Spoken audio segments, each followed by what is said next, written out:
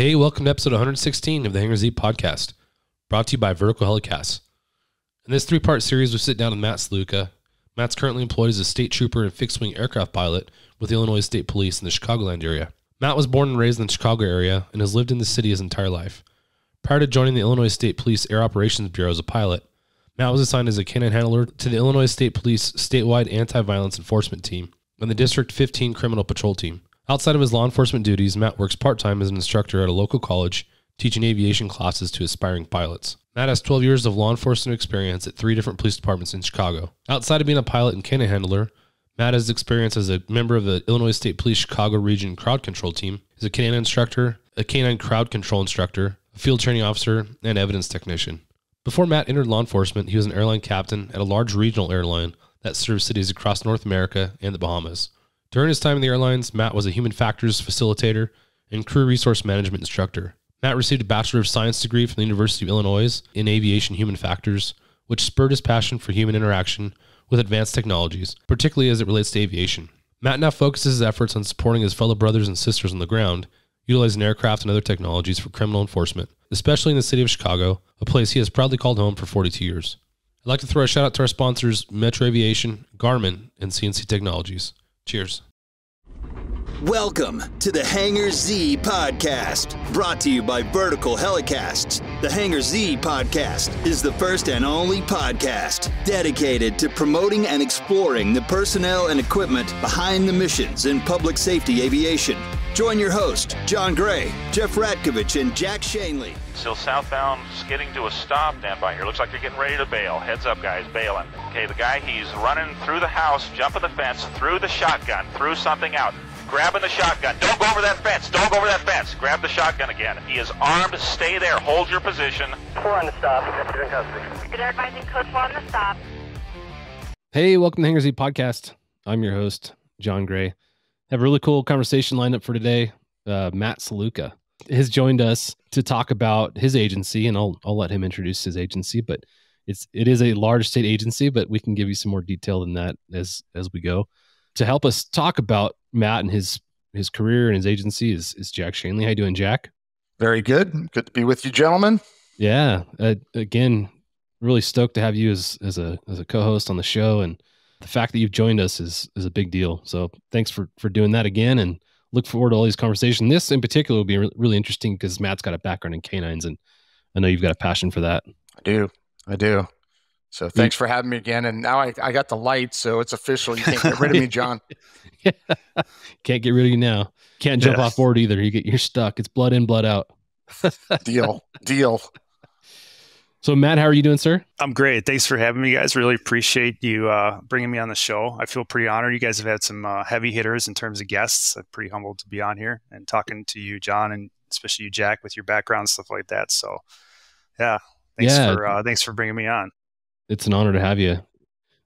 Matt, you actually reached out and you and I did a podcast for the street cop training podcast not long ago. Yep. And that was a lot of fun talking to folks that are outside of aviation that don't have a whole lot of knowledge of aviation was really cool. And you did a really good job of explaining things in a way that people that aren't in aviation would understand. So I was impressed with that.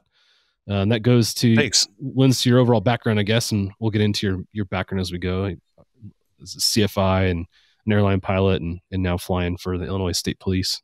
Yeah, that was a really great podcast. Like I said, it was awesome to do it with you because a lot of that training company, they're trying to do things with interdiction and guys and gals that are out here hunting, and this is a tremendous resource for them. So that's why I thought kind of cross-exposing and joining forces there to talk about it exposes how much aviation and law enforcement is an asset to those men and women. They're out there trying to find bad guys, right? So, yeah, the interdiction conversation was really good, and I love the idea of interdiction and the cat and mouse game that goes with that. Mm-hmm. So I'd like to dig into your role in interdiction as we go through your background.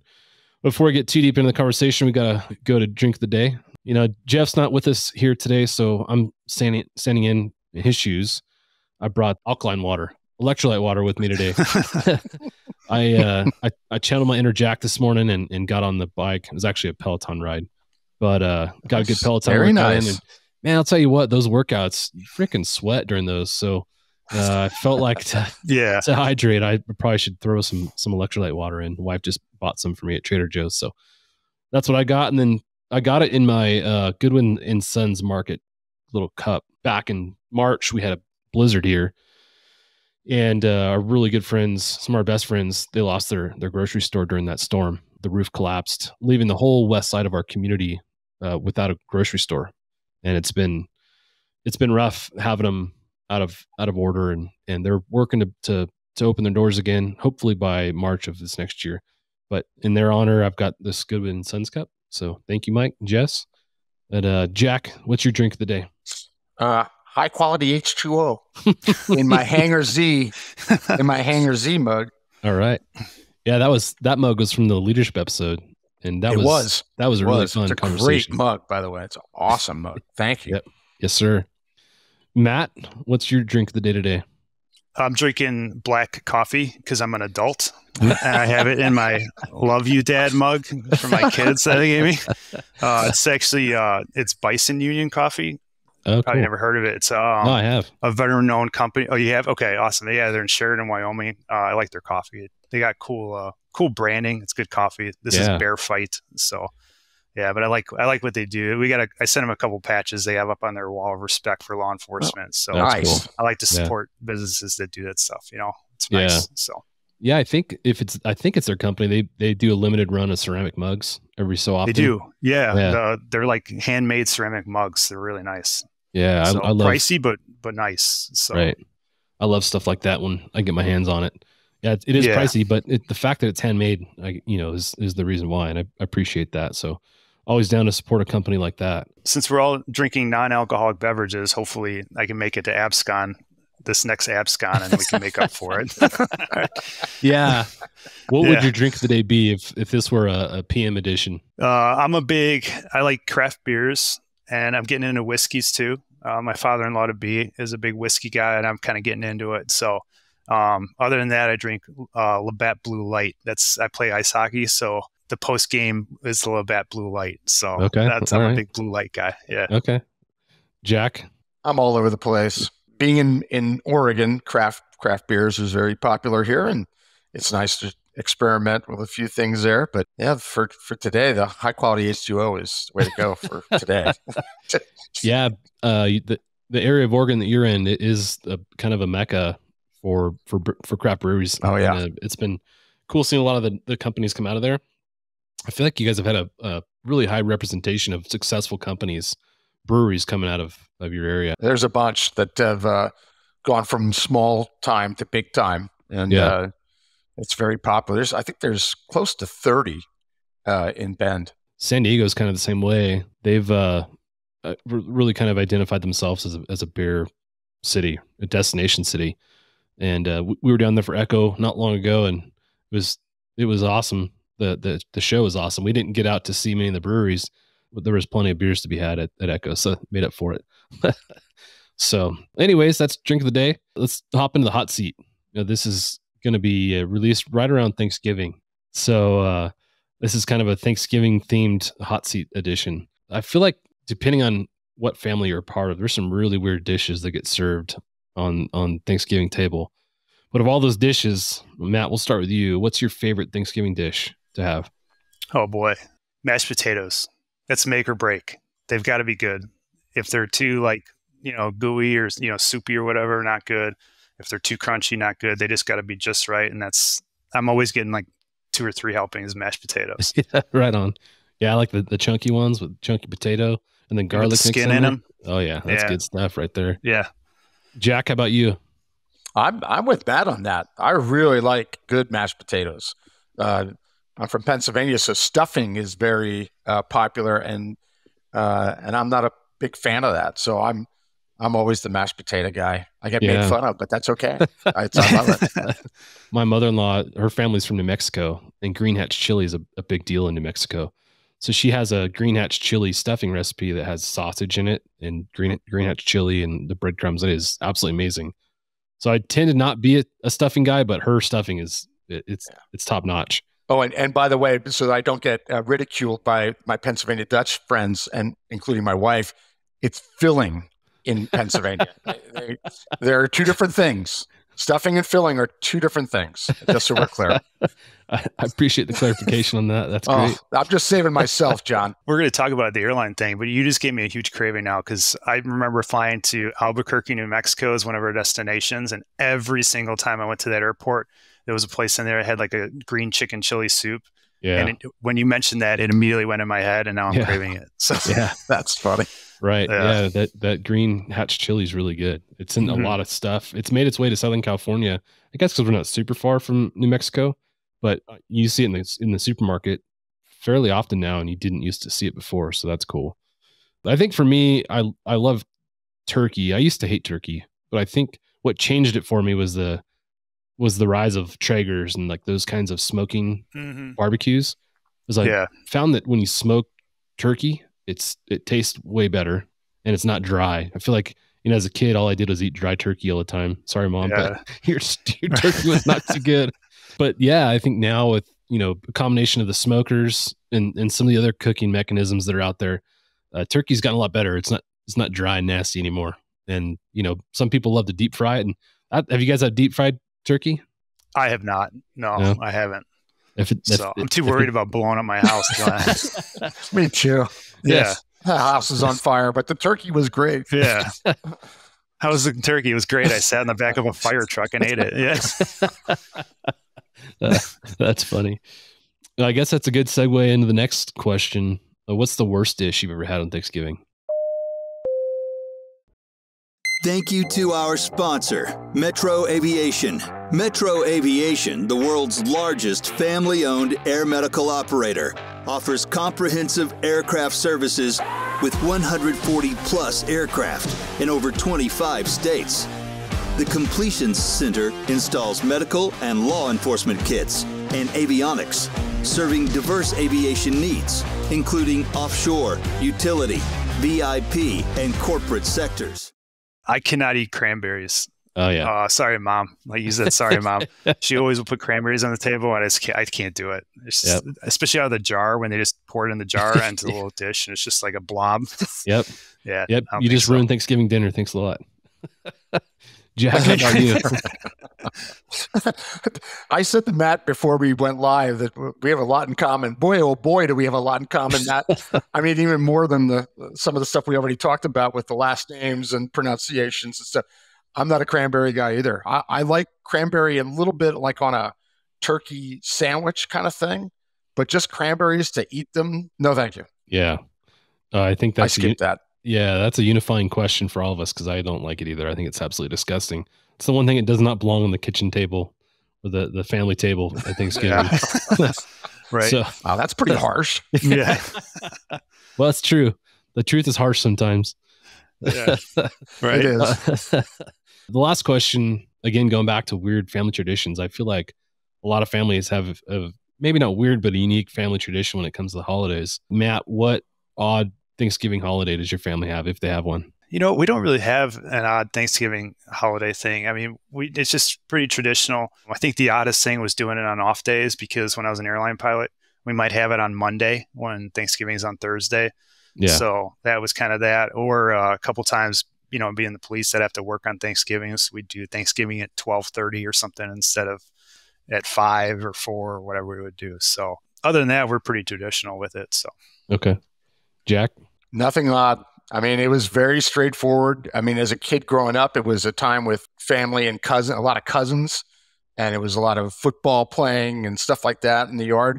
But in California, it was very traditional. We adjusted it too, though, for days. And my wife, Tracy, was in retail. So retail's been all over the map on when they work around Thanksgiving. And so it was, we moved things around as well, because of police work and retail too, very unstable jobs with holidays. Yeah, work starts at about 4 a.m. on Friday for most people in retail now, right? Sometimes it was midnight. Yeah, it's crazy. It's crazy the stuff that they did to the retail workers. Yeah, it's aside from that, Thanksgiving is my favorite holiday for the year because there's no expectations of anything but spending time together with people, and I love that about it. Good. It's a good holiday. There's always football involved. There's always a good beer or two to be had. and good food. Mm-hmm. The worst thing about Thanksgiving is the bellyaches, I guess, that come afterwards. Yeah. But that's about it. I agree with you. That's a really good point about that with that is in terms of the holidays. So yeah.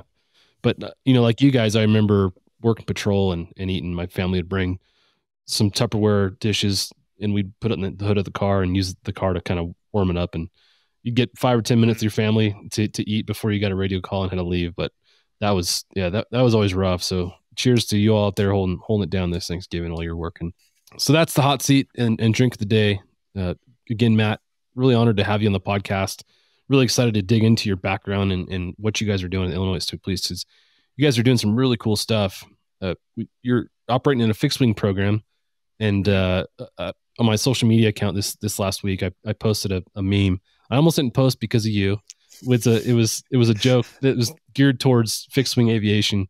Oh, I saw it. I just screenshotted it. I was going to text you and I was going to be like, I'm done. I'm not coming on. I saw it. I should have done that. I literally screenshotted it right before my class. I teach at college. I screenshotted it. I was going to text you and I got so busy I forgot. Yeah, that's funny. Yeah, we got a lot of love for you. You guys are doing some amazing things with your program and the fixed wing programs across the country. And just it's slightly different way of doing it, and some good, some bad, and vice versa with helicopters. Some of what we're doing is good, and some of what we're doing is bad. It's really cool, like going down to Orange County Sheriffs in Florida for APSCON, getting to talk to them. They've got a really unique program where they've mixed their fixed wing and helicopter assets together. So when their fixed wing asset thinks that a helicopter better serve whatever incident they're working, they'll call it in. So I thought it was a really efficient way to merge both types of assets in under one program. So, and we'll get into it, but since we don't have helicopters, what's nice is Chicago Police does, and the federal agencies have helicopters. And a lot of times, like last night, Chicago Police helicopter was up. We were in the fixed wing, and we work together because sometimes it'll happen where we're getting on the car together. We'll follow the driver, they'll follow the passengers, or we got to evacuate airspace. And I know we're going to get into this stuff, but it's sometimes it feels like we have both just because we work so well with the other agencies. So yeah, and that's a whole nother conversation by itself. A lot of agencies, they could be neighbors but don't talk. So it's great that you guys have a relationship with Chicago, and you guys have a working relationship and count each other for those types of things. I think it's a little probably less common now for agencies that are neighbors to not interact very much. I feel like our community has gotten a lot smaller through social media and the fly-ins and the different things that we do. But I think there's still some of that out there. Hopefully that continues to go away. Jack, I know you guys had a really good relationship with your kind of neighbors and partners. How did you guys foster those relationships? I think it was just by putting cops on the ground first and saying the street cop matters no matter what badge or uniform they wear. And we were all believers in that. That was a philosophy at the unit, and people knew you could be in Manhattan Beach or Torrance or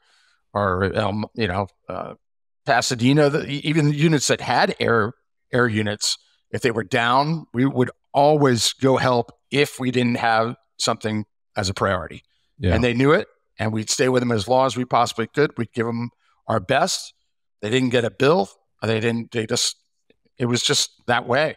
And I think that happened long before I got to the unit, and I think we just continued to do it. And it's all a matter of just letting them know that they're important and that their safety is important to us as a unit, and that they should call us.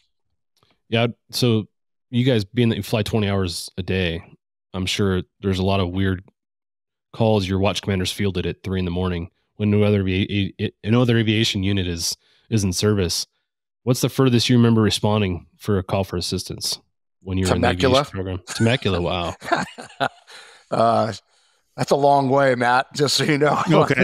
in a helicopter. Google Map out here. That's quite a flight to get out there.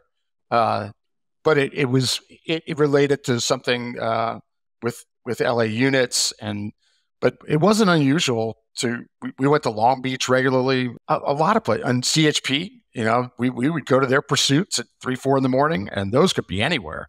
So I would imagine that the furthest I ever went was, I'm partially joking about the Temecula. I mean, I went there on a mission, but where there was no LA units involved, it would have been CHP stuff. where we end up, who knows where. You could end up out by you guys in San Bernardino County and Ontario area easily in a CHP pursuit. And that happened regularly. Yeah. Well, Matt, for you guys being that you're a state agency, do you guys find yourselves assisting other states with some of their requests from time to time? Not really other states. We do have stuff come across because the close proximity of Chicago to Indiana. We'll have Indiana pursuits that come into Chicago because they chase everything in Indiana and we don't. So they always chase it out of Indiana and then they cross the border thinking they'll stop and they don't. So we'll latch on to pursuits coming from Indiana State Police or some of the neighboring towns or sheriff's offices and things like that because they'll usually come onto our interstates. But we don't do a lot of stuff where we'll cross the border and go help them just because there's way too much stuff going on over here. So same thing happens. I work in Chicago, so a lot of stuff I'll talk about is related to Chicago. But we have major metro down south too because there's East St. Louis, that whole area that's just across the river. So they have the same thing there. Missouri will chase things across the border into Illinois or vice versa. They'll chase them across the border into Missouri. So there's some cross-border stuff down there too. And really interested to hear about Chicago. I've never been to Chicago. I've never really been to the area on the ground. All I've heard is what's talked about in the media. And I know based on our conversation previously that, what the media is saying that's happening or not happening in the area is different from what your experience has been. A lot of the news media refers to Chicago as Chirac, and you see videos and you can hear distinct gunfire. Sounds like automatic gunfire in the Chicago area. So as a tourist, I'm like, I don't know if I want to go, but people do say that Chicago, culinary wise, is probably one of the better cities in the country. So, what's your take on the portrayal of Chicago in that area as far as what they're saying? Thank you to our sponsor, Garmin. Be ready for the most challenging missions with the Garmin G500H TXI Avionics Suite. Get terrain and power line awareness, plus optional 3D synthetic vision and NVG compatibility with industry-leading product support. Details at Garmin.com. I think it comes with anything in social media. I'm not a big social media guy because I think there's so much false narratives on any topic whatsoever. And Chicago is one of them, right? I'm not going to pretend to come on here and lie to you guys and pretend like there's not a lot going on here. There is a lot going on here. It's in pretty bad shape right now. But I think one of the narratives is that you can't police here. That's not true. We go out and police all the time. We're getting in pursuits. We're going after these guys. It's just a high volume of stuff going on right now. I think a lot of the stuff that is going on has historically gone on, but it's been kept to different neighborhoods and things like that, where it was like, just don't go there and you'll be fine. The problem is it's kind of spilling everywhere. It's spilling into the suburbs, it's spilling into our downtown area and things like that. And that's what's garnering the attention of it, but it was always there. The mission hasn't changed. But the Chirac thing, like we had a call last night. We followed armed robbers to a residence with the aircraft that had done some armed robberies, a stolen car. And while they were on scene, there was 60 rounds fired. I think one of the big, a couple blocks away from all of the officers, they're like, we got 60 rounds automatic gunfire. Now my thing has changed. My mission's changed from providing perimeter security on this incident here to now searching for any fleeing cars or people running with guns and things like that. There's stuff going on, but Chicago's not dead. Chicago's still rolling. We're still pushing, and I think it can be recovered. So yeah. Well, as a sports fan, I'm excited to come to Chicago. I'm an Angels fan, Angels baseball fan, which that's another story by itself. I know. Are you excited to come here because you're going to win? Because all of our teams are terrible. Well, that's the thing. Being an Angels fan, we'll probably lose, so you probably will win. But no, I want to come to Chicago and see an interleague game between the Angels and the Cubs. Seeing a game at Wrigley Field is historic. So I want to make my way out there. So it's good to hear what you're saying. And mix that with some good culinary and it'll be good. Jack, you've done a little bit of training in that area for folks on the ground. What was your experience? It's always been good. It was with the Illinois Tactical Officers Association. I probably have done classes for them at least 4, 5, 6 times over the years. I haven't been there in a while, but it was always most of the time out near Oak Brook is where they held it. But there were officers from all over the region, and there were times when I had 300-400 people in the class. It was very enthusiastic, very hardworking officers, very tactical oriented. The people that ran I2DOA were wonderful, all positive from the law enforcement side of things that I had there. And I can't say that for everywhere I've ever gone. I always liked it. Yeah. And like you said, the culinary stuff, I mean, Chicago has its own culture, right? Like it's just, I've lived here for 42 years and I travel, like we're talking about the airline thing. I travel and I had the opportunity to move and I could never do it. I just love it here. Like, you know, the amount of food, the diversity here, if you want to go get authentic, any food, you're going to get authentic food, whether it's Mexican food, Chinese food, Korean food, Japanese food. I've gone to Japanese restaurants where you take your shoes off at the front door. There's a pile of shoes and you go sit at the table, you know, the short tables and stuff, and you're sitting on pillows and it's just amazing. And that's one of the greatest things about this city is the diversity of it and being able to, you know, be exposed to all these different cultures and their food and everything like that. I'll tell you, I used to work near Pilsen, which is on the southwest side. It's a historically Hispanic and Mexican neighborhood, and the food there is out of this world. Just traveled to Mexico last year, and the food is like the exact, I mean, it's just tremendous. It's so good. Yeah, so right on. Well, it's good to know. I'll have to make my way out there. Maybe we can plead for AppsCon to make an appearance out there. I was looking for somewhere that has some good food, right? That was kind of a random rabbit hole we went down, but really interesting to hear about Chicago and what's happening there. I'd like to start kind of digging into your background. You talked about living in the Chicago area your whole life. Can you talk about growing up there, where you went to school and what that was like? I was born in Indiana, but I moved here a couple of days later. So I wasn't born in Chicago, but I was raised in Chicago, and I've lived here my whole life on the south side in the city. So I lived in the city limits of Chicago. And on the south side, the northwest side, there's a lot of like police, fire, public, you know, workers and things like that. My mom was a public school teacher. My dad worked in federal law enforcement. How I got the aviation bug, I don't know, probably Top Gun or something, but it was since I was really, really young. I carried a toy helicopter around all the time, which is now in my display case with all my stuff. That's cool. And I was just in the airplanes. And my dad brought me this book of drawings that I had from when I was 7. And half the drawings in there are police helicopters and police cars. It's kind of crazy how that works. So I decided I wanted to be a pilot. I was going to try to go into the military. I got into the Air Force Academy and got an Air Force scholarship, but at the last minute decided to go Navy. I wanted to be a Navy pilot, land on boats. So I went to college at the University of Illinois in Urbana-Champaign, which is downstate.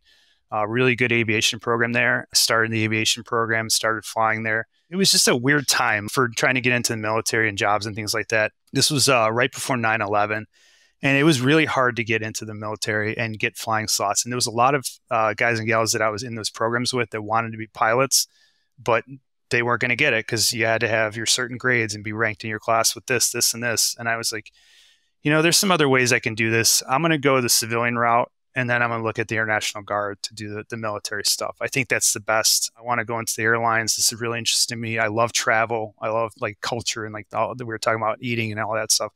I love it going and experience other cultures and travel in the world. So I'm going to go do this. So as soon as I graduated from U of I in the aviation program, I got hired in an airline like a month later because I'd done an internship with them, which was pretty unheard of because this is 2003. This is 2 years after 9/11. The industry is still reeling. But it was a very small airline. They had 11 airplanes, and they hired me. They said, "Hey, we have a class next month. You want to be in it?" I said, "Yeah." So I started flying a turboprop out of Chicago, out of Midway, right where I grew up, with the Chicago skyline on the tail. And I just was like, that was the coolest thing in the world to me. But that airline wasn't doing great, not because of their own, but because of the parent company was not doing well financially. So I ended up leaving and going and flying for another airline, for Continental Express, a company called ExpressJet. And that's how I got to Albuquerque. We were talking about green chili and stuff like that, traveling. And that was awesome because that gave me a lot of opportunities to travel a lot of places. We flew for Continental and eventually United with the merger there. So I was a captain on the regional jet, flew the airlines for 8 years, and ended up being a captain for like 4 years. I was a crew resource management instructor in the airlines. So that was what my degree was in aviation human factors, which is basically crew resource management, engineering psychology, things like that. Doing the crew resource management in terms of developing checklists, procedures, safety, and all that was really interested in that stuff. So I'm sure that's come in key with your agency now, having all that experience and the ability to, lean into that and hope, develop those processes for your agency if it wasn't in existence before. Yeah, so we talk later about kind of how we work together with the helicopters or work as a crew. I found that the human factors crew resource management stuff applies even more to law enforcement flying than it did in the airlines. Everything's so standardized in the airlines, and that's great. But here we have checklists, we have procedures, we have SOPs, we have standards and all that. But now we're talking about interacting with ground units and air traffic control and managing a pursuit and interacting with the helicopter and interacting as a crew and things like that. To me, it's even more CRM related than anything I was doing in the airline stuff. So yeah, going back to Echo real quick, that conference, a lot of the classes they offer there aren't necessarily on the law enforcement side. There's a mixture of HIMS. There's, search and rescue element there is big. Coast Guard has a big presence there. So you have these instructors that are coming in from outside segments that aren't law enforcement, but they bring that kind of what you're talking about. They bring this element of training and that really applies to what we're doing in law enforcement. So that was really what I liked. It really kind of forced us to look outside of our box that we traditionally look in and look at how other segments are applying these safety principles, and then look at how we could use that in law enforcement. I think it's really good when we can cross-pollinate these different segments, from a safety perspective, because there's a lot to learn, just like you pointed out, Yeah, absolutely. Yeah. One more thing I want to touch on, sorry to go back into another rabbit hole, but you talked about 2002, 2003, how different hiring practices were back then.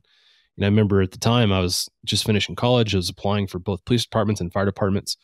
And I remember for the fire departments, there'd be a couple thousand folks interviewing for like 2 or 3 spots, and same with aviation. You're competing against these huge numbers. So you had to stand out. You had to be in the top 1% to get these spots.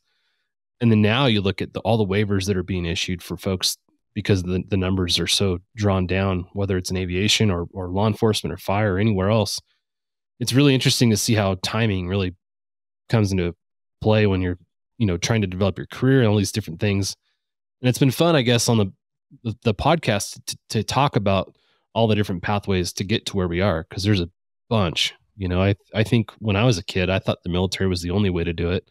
But now, having talked to, over 100 folks, everyone's got a different story of how they got there, and there's some stories that are similar, but more often than not, they're different. That's pretty interesting. So it's cool to hear how you got into it after your time.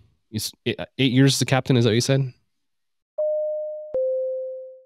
Thank you to our sponsor, CNC Technologies. CNC Technologies, serving law enforcement, government, and military markets with tailored mission solutions, system training, and live 24/7 support with CNC.live platform. Explore more at cnctechnologies.com. It was 8 years as a pilot and about 4 years as a captain. 4 as a captain? So half my time was as a captain. Yeah.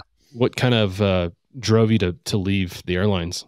So, as I said, growing up in the south side of Chicago and my dad being in law enforcement, it was always something that interests me, drawing pictures as a kid and things like that.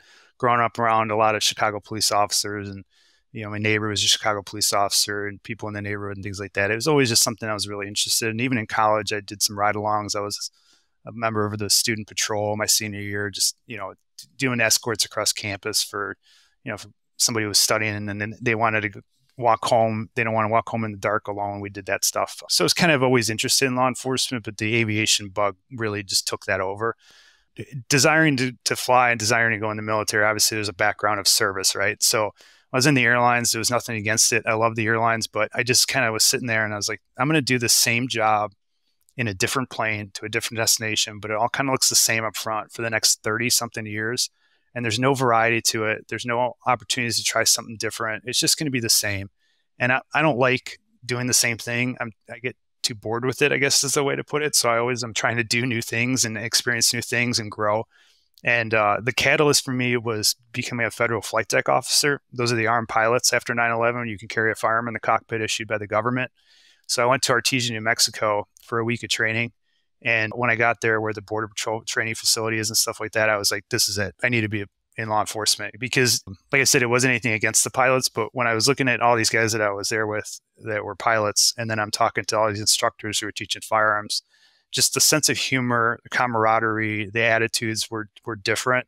And I got along with those guys so well. I was like, I need to come do this because this is going to make me happy. And I could live a life of service and adventure. And I was like, I'm full in. So that was my choice to leave. And it's been a wild ride. I've done some really cool stuff and developed some really good memories and have some scars along the way. But I worked at 3 different police departments. So I sat in a university police department, which was awesome. Great people there, right in downtown Chicago. But they didn't have planes or dogs or anything like that. So I went to another agency, actually in the town I currently live in, and briefly worked there, which is another great agency with great people, but they didn't have planes, but they did have dogs. So then I came to state because they had planes and dogs and boats and SWAT and everything. So I was like, I'm going to go to the state because I could work a lot of different places, do highway interdiction, which I really wanted to do, be a canine handler, and now here I am as a pilot. So when you made the decision, Matt, that I'm going to go, you got that bug to now go to law enforcement, in the back of your head, was aviation already there where you said, someday I do want to go to law enforcement, someday I want to be in aviation law enforcement? Was that immediately there as a goal? It was, but it was one of those things where if it couldn't happen, I would have still been fine. And even to this day, with the airlines, everybody's talking about, well, you have all these qualifications, you can make a lot of money in the airlines. I don't really have any desire to go back to that lifestyle. I love what I do here, and I love aviation in law enforcement. But if I had to go back to the road, I'd be okay with it. I said if I had to go back, and I would want to be a bloodhound canine handler and go track bad guys in the woods. I'm really passionate still about canine. I still train with them. I don't want to talk about this stuff today, but this is a great job. I love it. It's adventurous. It's a lot of fun. A lot of really great people and great friends I've made. So, like I said, just to, I guess to wrap it up, yeah, it was a goal, but it was one that if I didn't attain it, it would have been okay. And the flying in law enforcement is not the same old thing. It's never the same old thing. No, yeah. Every flight is unique and different with weather and mission and crew and all that. I've always was surprised for a while as a young pilot and aircrew member, having ride-alongs, including Blue Angel pilots, including professional hockey players, which you would relate to. They were Flyers. Yeah. Don't judge. They were Philadelphia Flyers. Oh boy! But them saying, "Oh man, you got the best job in the world." A Blue Angel pilot saying that, and you're going, what is this dude talking about? You know, right. He's the slot man in the Blue Angels, and he's telling me I got the best flying job in the world. Yeah. We did. We did. I did. You do. Yeah. I think we're the highest paid Cessna. We just joke we're the highest paid Cessna pilots in the world.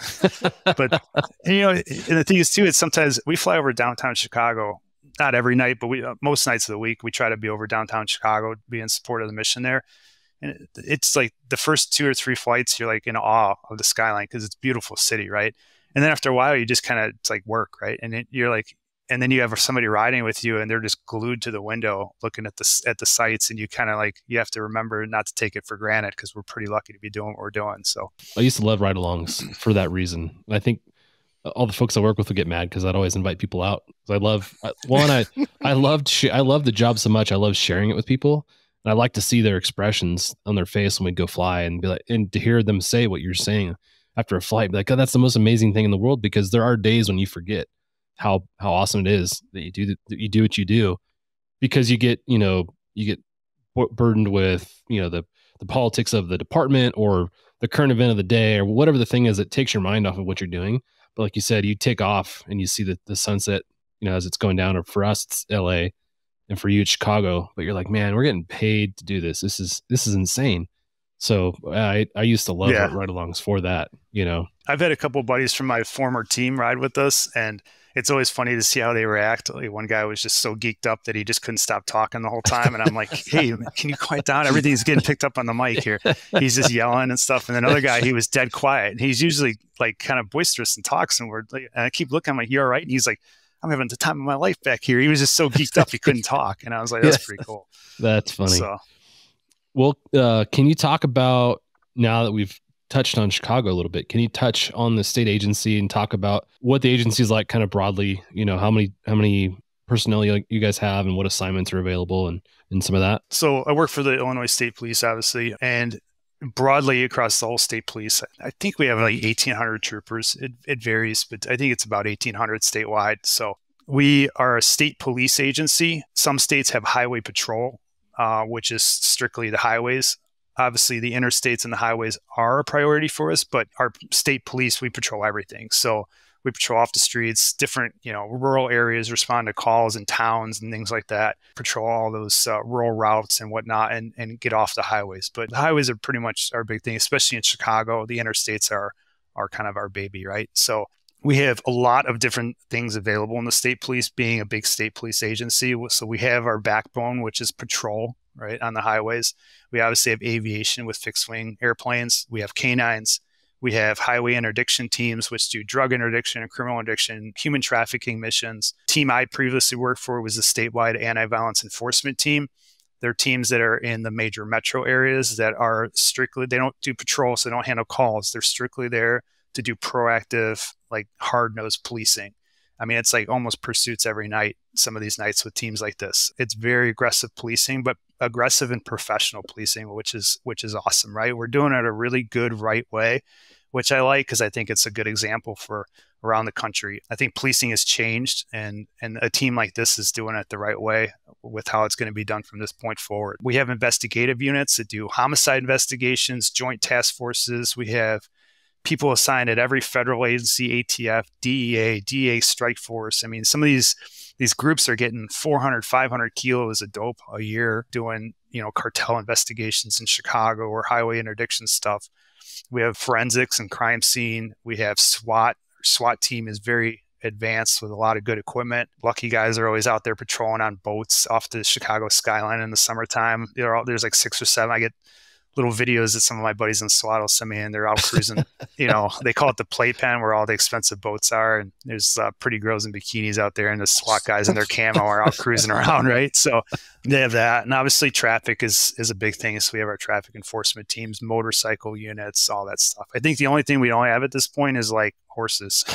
Yeah. So things like that. So there's a lot of opportunities here, which is, like I said earlier, is why I wanted to come here, because my career could have gone a lot of different directions. So it's gone the way I wanted it, but it had a lot of different ways that it could have gone because there's a lot of things to do. Yeah, that's always what has inspired me with the larger agencies like LAPD and your agency. I feel like you can change assignments every other year and probably never circle back towards the end of your career until you find aviation, because you never want to leave. Yeah. Like nobody leaves that. No. Yeah, but that's changing too, and I think it just kind of speaks to the larger climate that surrounds law enforcement right now. You've got folks that are leaving the industry just in general, even if they're not in aviation, but in law enforcement, they're leaving. It's almost in some ways become a job instead of a career, which is a bummer. And I'm hoping that changes as we go forward. I don't know how we bridge that gap, how we start to change things back. I don't know if it's more of a climate from the media that's making it the way it is, or I know it's a combination of things, but what are you guys seeing on your side with your agency when it comes to recruitment and retention and those types of things? Yeah, I think we're seeing the same challenges everybody is, right? About not only just pilots, but just in general finding qualified personnel, because people just don't want to deal with it, right? Not opinions of my agency, just personal opinion. I think that it got too far one direction where it was almost like we were pseudo-military and going out there in the thin blue line, and we're going to go out there and be aggressive and all that stuff. And it kind of got away from what I grew up with beat cops who literally walked the beat, right? They were twirling their baton, walking down the street. You got to know these guys. And then it kind of swung the other way where it was like, hey, we're compassionate people. We were part of the community, because we were always that. We weren't that in the media, right? So then we swung the other way, and we're trying to show how compassionate we are, which we always have been, right? But then it's drawn away from, recruitment comes from people who want to go out there and work, right? They want to get in car chases. They want to be aggressive police and put people in jail and help their communities from being victims of violent crime. But they don't see that, because all they see is kind of like what I call it. I don't know another way to put it. I'm sorry to put it this way, is like touchy-feely policing, right?